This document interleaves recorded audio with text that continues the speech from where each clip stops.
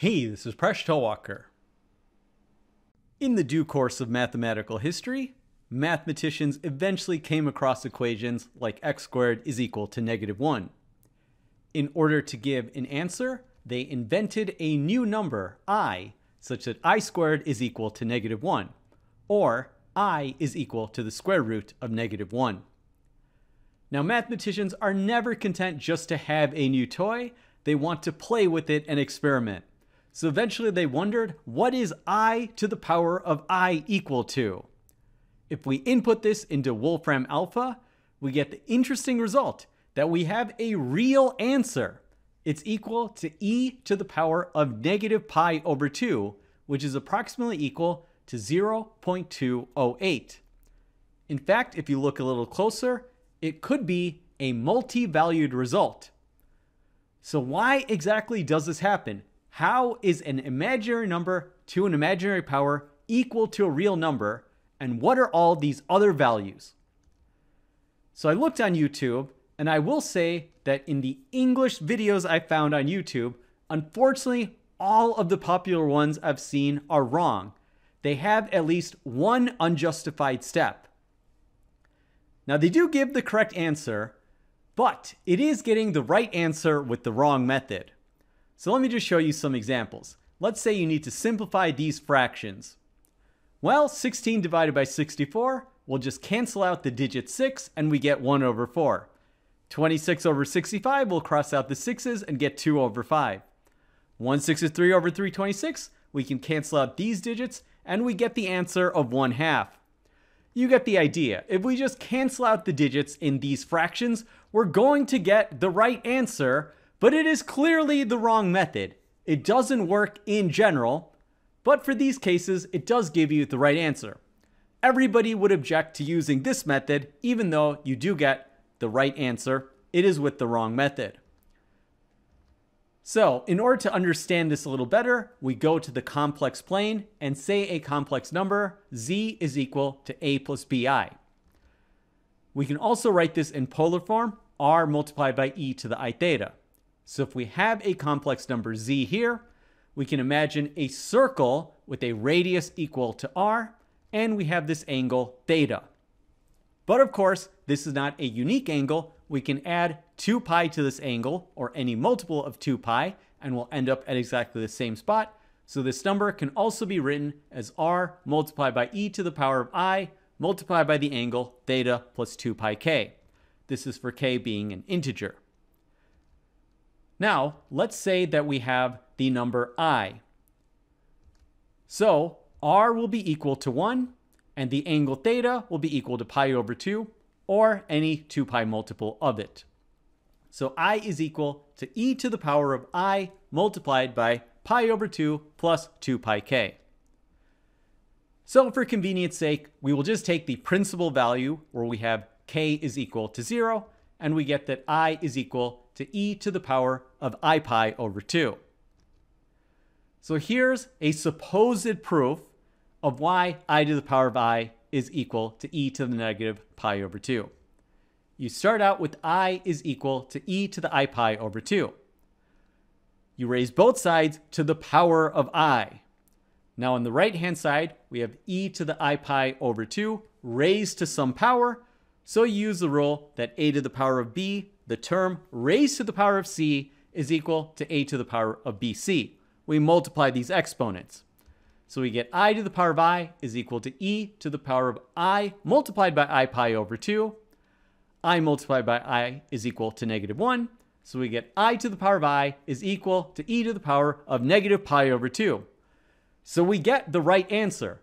But in fact, between steps 2 and 3, this is a wrong step. This step is actually not justified in the terms of complex powers.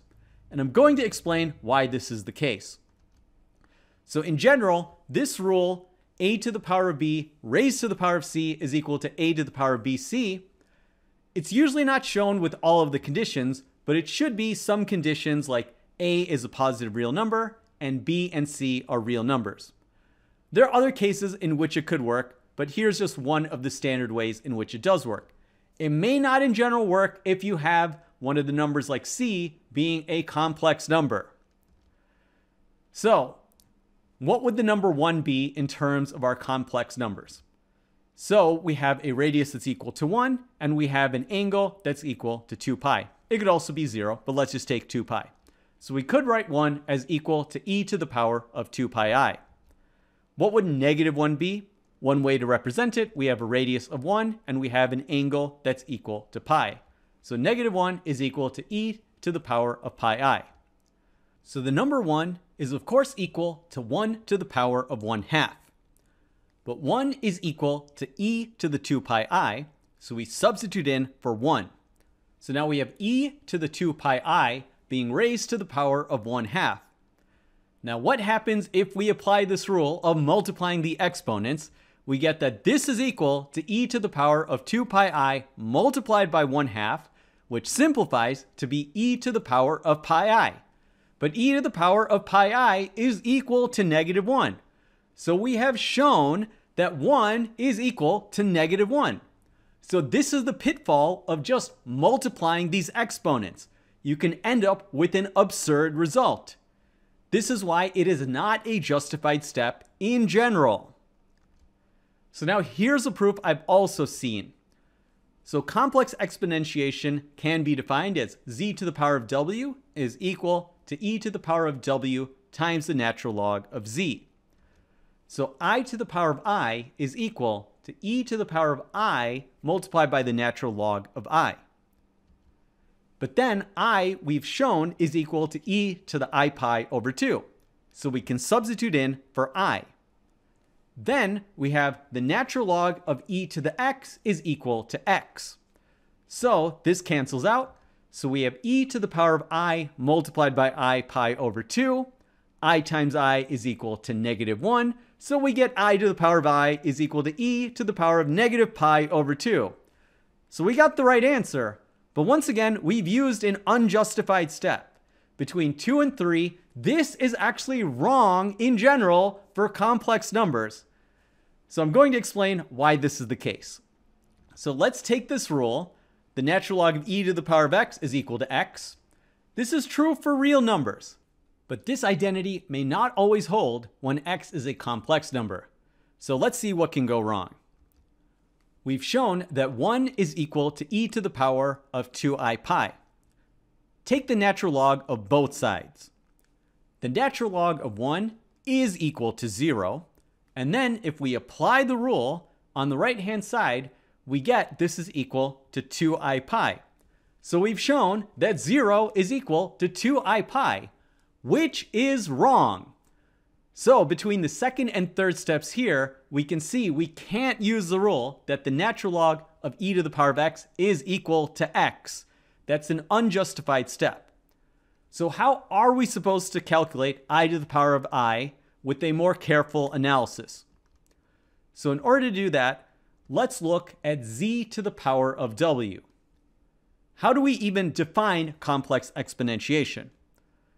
The trick is to rely on the power series definition of e to the power of z. This converges for all complex numbers z. It also has the nice property that e to the power of u plus v is equal to e to the power of u multiplied by e to the power of v for all complex numbers u and v. We can then define z to the power of w as e to the power of w multiplied by the natural logarithm of z. But now we have another problem. We need to define what the complex logarithm of z is equal to. So what is the complex logarithm of z? So let's say we have an equation z is equal to e to the power of w. If we solve for w, that would be our value for the natural log of z. So the natural log of z will be equal to w. So how can we do that? Well, let's represent z in terms of polar form. So we pull up this diagram once again. Now we're going to write it in another way. So the radius of the circle is exactly equal to the absolute value of z, or the modulus or the norm of z. We can say that the angle, theta plus 2 pi k, is equal to the argument of z. So we can rewrite this as the absolute value of z multiplied by e to the power of I multiplied by the argument of z. So we have another form of the complex number z. So we say that this form is equal to e to the power of w. Now w is a complex number which we will write as u plus vi. U and v are real numbers. So we can split this up as e to the power of u multiplied by e to the power of vi.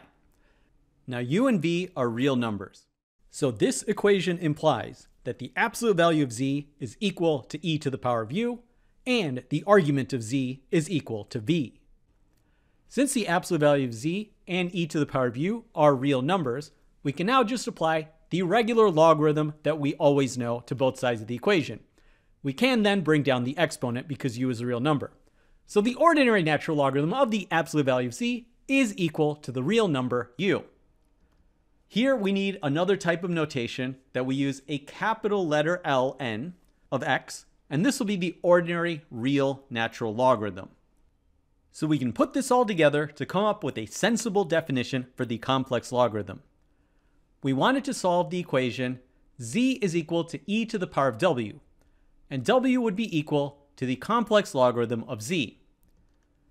So the complex logarithm of z is equal to w is equal to u plus iv. We showed that in this case, u would have to be equal to the ordinary natural logarithm of the absolute value of z, and v would have to be the argument of z. So the definition is the complex logarithm of z is equal to the ordinary natural logarithm of the absolute value of z plus I times argument of z. This is a multi-valued result because the argument of z can be incremented by 2 pi multiples. If we wanted a single value result, which is often useful, this is what we do when we deal with functions. We want to look whether they're continuous. We can calculate their derivatives. We take the principal value. The complex logarithm of z is equal to the ordinary natural logarithm of the absolute value of z plus I times arg z, but here we limit the argument of z to be between negative pi is less than the argument of z is less than or equal to pi.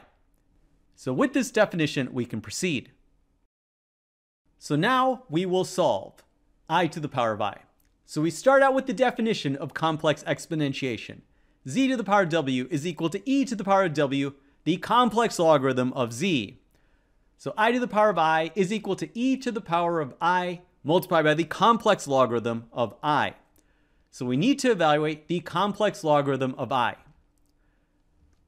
So the complex logarithm of I will be equal to the ordinary natural logarithm of the absolute value of I plus I times the argument of I.